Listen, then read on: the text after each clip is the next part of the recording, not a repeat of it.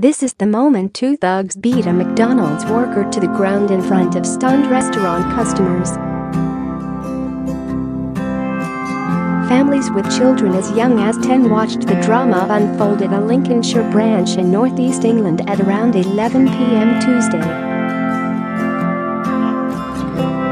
Onlookers screamed for someone to help, but no one tried to stop the terrifying tussle. Other McDonald's workers can be seen continuing to work as their colleague is taken to the ground. One man launches a flurry of punches on the worker as the other holds him steady in a bid to stop him from wriggling free. One person who watched the fight said the young lads wanted a fight from the beginning. They were being really stupid and were shouting and swearing at the workers.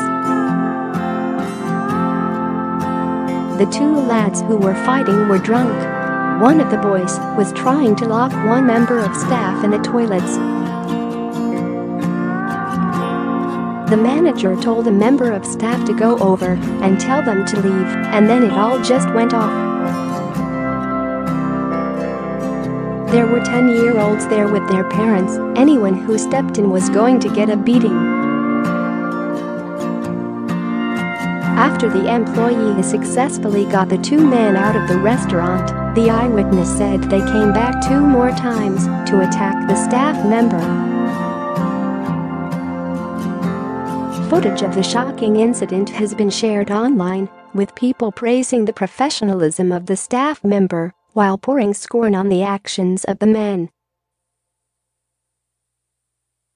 Police are said to have arrived at the restaurant shortly after the incident. They said at 11:10 p.m.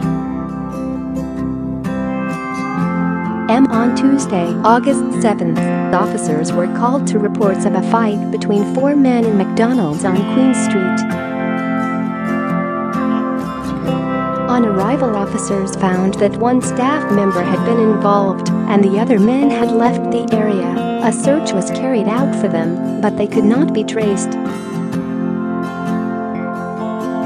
A number of inquiries are ongoing, and we would urge anyone who witnessed the incident to contact us. A spokesperson for McDonald's told Lincolnshire Live, "The safety and security of our people and our customers is our absolute priority, and it is extremely disappointing and unacceptable to see one of our customers behaving in this way. We were aware of this incident and have already been in touch with a member of our team who was targeted to provide him with support and recognize his professionalism, and we have also been in touch with the police.